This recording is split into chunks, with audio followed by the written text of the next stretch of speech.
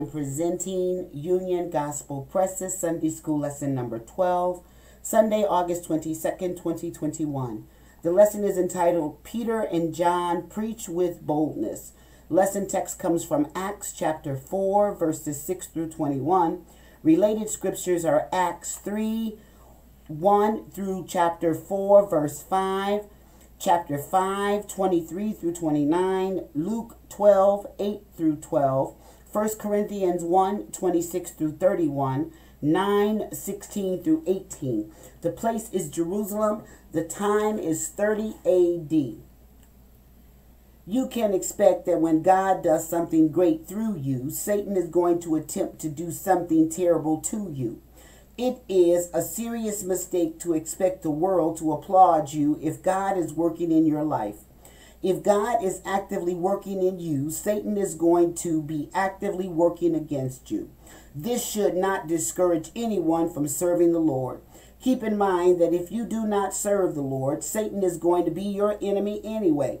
The difference is that those who love God have his protection with them. The only way to shield yourself from the fiery arrows of the enemy is to go to battle wearing the whole armor of God and trust him to protect you while you serve him. Ephesians 6, 11 through 8. Jesus has already conquered Satan on the cross and has secured our redemption and salvation with his blood. Colossians 1:14. So there is no need to fear the enemy. Today's aim. Facts. To illustrate that Satan opposes God's people when God is at work through them. Principle. To remember that although the world may come against us for serving Christ, the Lord will always protect us. Application. To learn to trust the Lord to hold us up when the enemy threatens and attacks. Illustrating the lesson. Even if we are surrounded by the enemy, we should never be afraid to speak boldly in the name of Jesus Christ. When we trust in him, the Spirit will empower us to speak for him. Practical points. 1. Christian leaders must value God's plans more than their positions and agendas. Acts 4, 6 through 7. 2. We must learn to rely on the Holy Spirit and speak boldly for God at every opportunity. Verses 8 through 11. 2. To compromise salvation through Jesus alone is to abandon the gospel of Christ. Verse 12. 4. God uses ordinary people who believe his word and yield to his power. Verses 13 through 14. 5. In spite of all the evidence, many will persist in resisting and rejecting the truth of Jesus. Verses 15 through 18. 6. We must be determined never to let threats silence our witness for Christ. Verses 19 through 21. Golden text. Neither is there salvation in any other, for there is none other name under heaven given among men whereby we must be saved. Acts 4:12. Today we have 3 lesson outlines. The first is stern interrogation coming from Acts 4, 6 through 7. The second is bold proclamation coming from Acts 4, 8 through 12. And the third is frantic damage control, Acts 4, 13 through 21. Introduction. Silence is golden is a truism that nearly everyone has appealed to at one time or another. But silence is manifestly not always golden. When we are silent because we are afraid to speak up about an issue, it is numbing. When we keep quiet because we feel we have nothing to contribute, it is deflating. And worst of all, when we refrain from speaking of the hope of Christ because of subtle peer pressure or an explicit demand to keep our beliefs to ourselves, it is life-destroying. From the time when the gospel of Jesus Christ first was sounded, there have always been attempts to silence it. But as long as believers have a true encounter with Jesus and empowered by the Holy Spirit, the gospel will continue to go forth despite all opposition, and that sound is golden indeed. Stern interrogation, Acts 4, 6. And Annas, the high priest, and Caiaphas, and John, and Alexander, And as many as were of the kindred of the high priest were gathered together at Jerusalem. Verse 7. And when they had set them in the midst, they asked, by what power or by what name have ye done this? Our story for this week actually begins one chapter earlier in Acts 3. It was only a short time after Pentecost, and the young church was growing.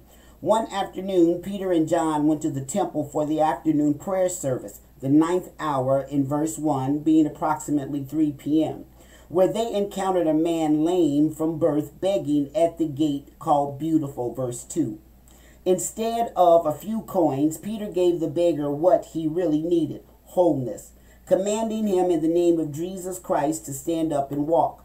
Peter was used by God to demonstrate to all those present the divine power and glory of Jesus' name. If Peter had let things rest with simply healing the man, everything might have proceeded quietly, and that would have been the end of the incident. But God had bigger plans in store.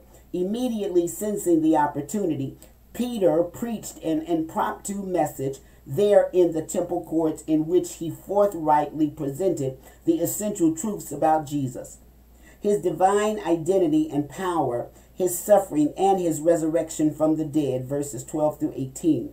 Peter concluded by passionately calling on his hearers to repent and turn to Christ for the cleansing of their sins, verses 19 through 26.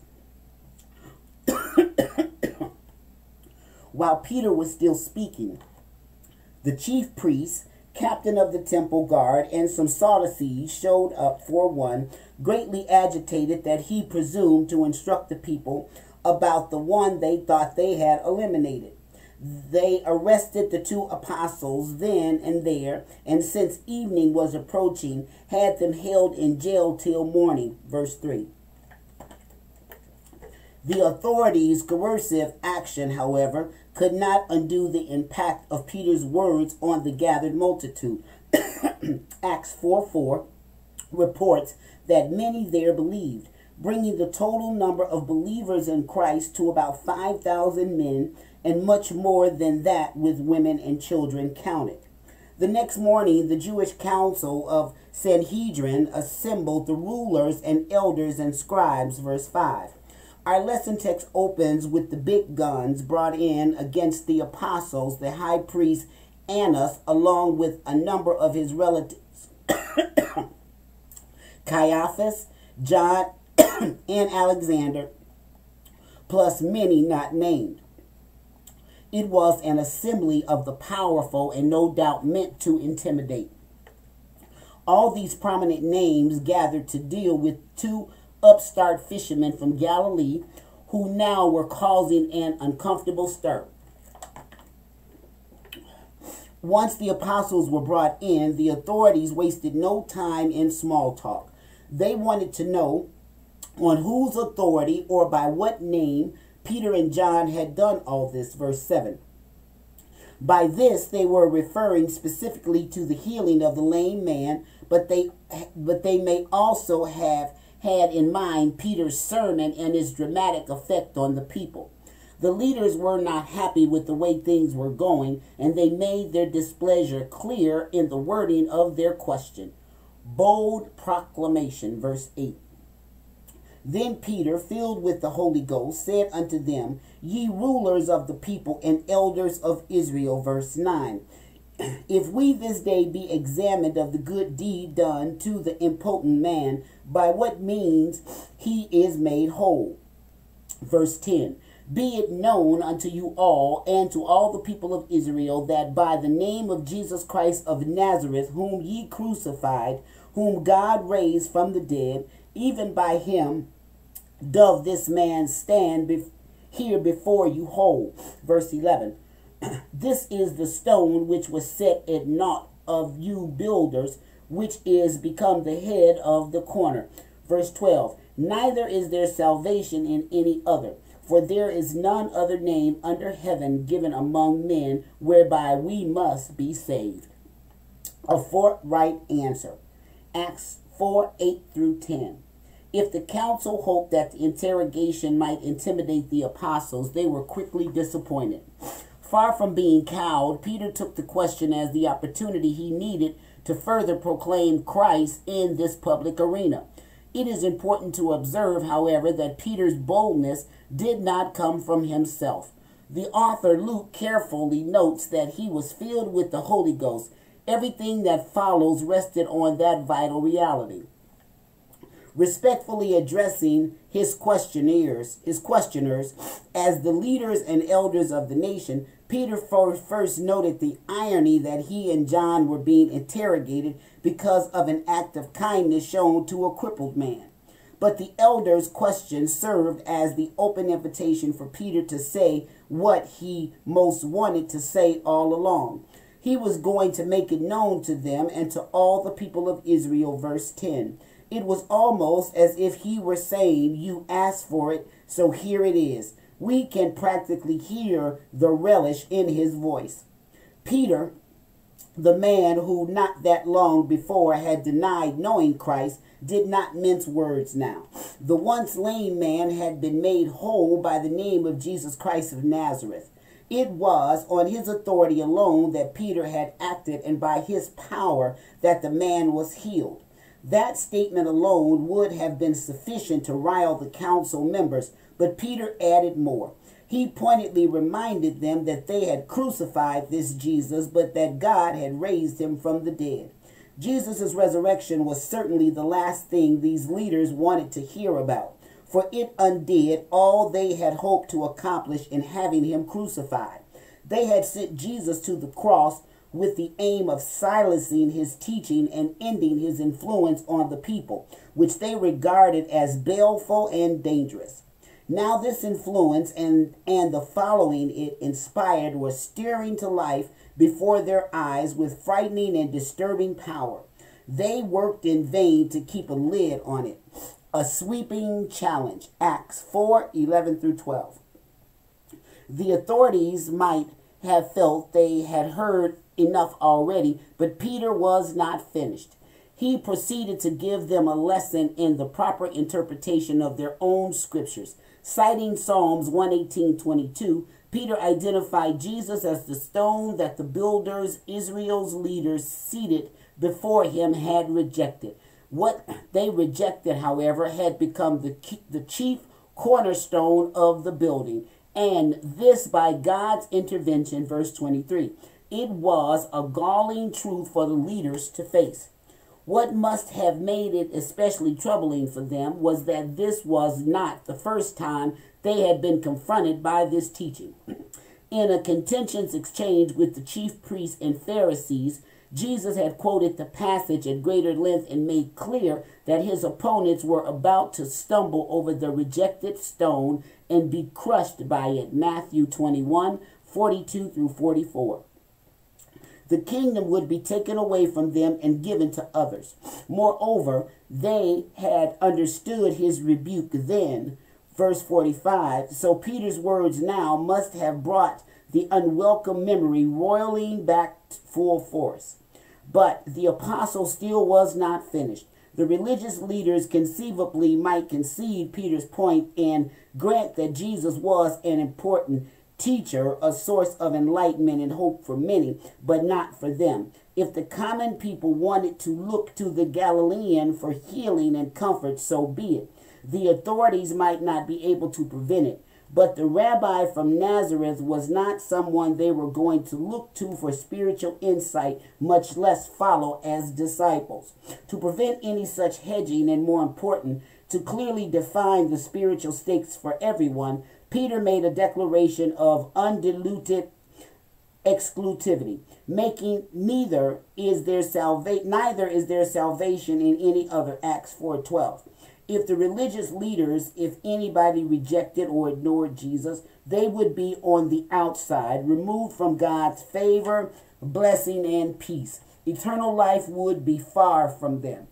Two men who considered themselves the arbiters of spiritual life and blessings, this was a challenge as great as any Jesus had personally confronted them with during his ministry. But Peter still had more to say. Building on his declaration, he explained that God had not given mankind any other name by which they could be saved. Only the name of Jesus, the authority of God's anointed one, could bring the spiritual life and wholeness that every person on earth needs, including those presuming to sit in judgment over Peter and John. In just a few short sentences, Peter had moved from answering by what name he had healed a lame man to proclaiming the only name by which his interrogators could find salvation for themselves. He turned his questioner's challenge into a challenge of his own with eternal implications. Frantic damage control. Verse 13. Now when they saw the boldness of Peter and John and perceived that they were unlearned and ignorant men, they marveled, and they took knowledge of them that they had been with Jesus. Verse 14. And beholding the men which was healed standing with them, they could not say nothing against it. Verse 15. But when they had commanded them to go aside out of the council, they conferred among themselves. Verse 16. Saying, what shall we do to these men? For that indeed a notable miracle have been done by them is manifest to all them that dwell in Jerusalem, and we cannot deny it. Verse 17. But that is spread no further among the people. Let us straitly threaten them, that they speak henceforth to no man in this name. Verse 18. And they called them and commanded them not to speak at all, nor teach in the name of Jesus. Verse 19. But Peter and John answered and said unto them, whether it be right in the sight of God to hearken unto you more than unto God, judge ye. Verse 20. For we cannot but speak the things which we have seen and heard. Verse 21. So when they had further threatened them, they let them go, finding nothing how they might punish them because of the people. For all men glorified God for that which was done. Astonished consternation. Acts 4:13 through 14.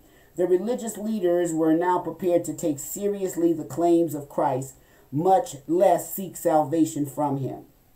But they nevertheless were amazed by what they had just heard, no doubt expecting these two unlearned and ignorant Galileans to be suitably awed by the formidable assembly of elders and officials. They instead took note of the boldness displayed by Peter and John and marveled. Verse 16. The eminent leaders were the ones in awe. The authorities immediately recognized, took knowledge of Peter and John as men who had been with Jesus. That association was now a badge of honor to the apostles, but it was a source of consternation for the authorities. A further problem for the leaders was the presence of the healed beggar right before them. All Jerusalem knew this man from his years of sitting at the temple gate. Everyone knew he had been lame from birth, and here he was standing tall and strong. The authorities could not say nothing in contradiction. They could not claim the healing was a hoax. It was too obvious. They could not say another person had been substituted. The lame man was too well known. So as verse 14 reports, they had nothing to say. A desperate plan. Acts 4:15 through 18. The leaders had no option but to send Peter and John out of the chamber. They needed time to confer privately among themselves. Their palpable dilemma is humorous in retrospect. What shall we do to these men? Verse 15. They were in a quandary over that question, for they knew the apostles had performed an exceptional miracle, one that by now everyone in Jerusalem knew about. On the other hand, they did not want the news of the incident to spread, especially since it was news that would carry and promote the name of Jesus. With their options limited, they came up with the only plan they could think of. They would warn the apostles in the strongest terms not to speak to anyone in the name of Jesus from that time forward.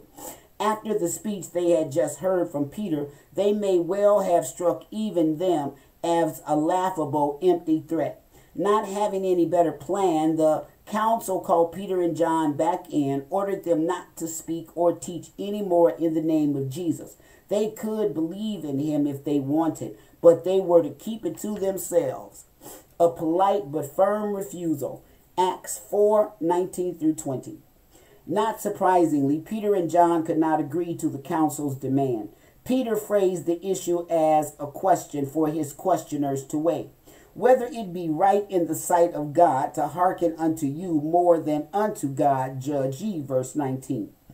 To emphasize the point, Peter added, we cannot but speak the things which we have seen and heard, verse 20. They had been witnesses to the most monumentous event in human history since the fall, and to expect them to keep quiet about it was beyond any rational consideration. Prophets had vainly tried to bottle up God's word in the past, Jeremiah 29. It was not going to work with the news of the resurrection of Jesus Christ and the promise of the new life in him. Preventing a sunrise would have been easier. An impotent threat, Acts 4:21. The council had no good answer to Peter's challenge, and they knew it. The best they could come up with was to threaten them once more about speaking in the name of Jesus and then let them go.